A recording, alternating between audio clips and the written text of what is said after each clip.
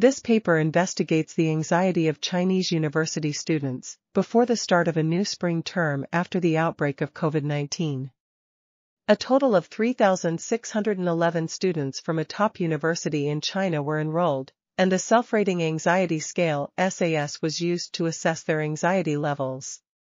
The mean SAS score was significantly higher than the national norm, with 557, 15.43%, students meeting the cutoff of 50 and being screened positive for anxiety.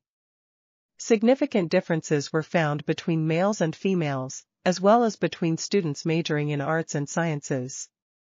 The results showed that the mean SAS scores were not correlated with the regions the students came from/lived in. Overall, this study concluded that Chinese university students showed higher levels of anxiety for COVID-19. This article was authored by Chongying, Wang, and Zhao.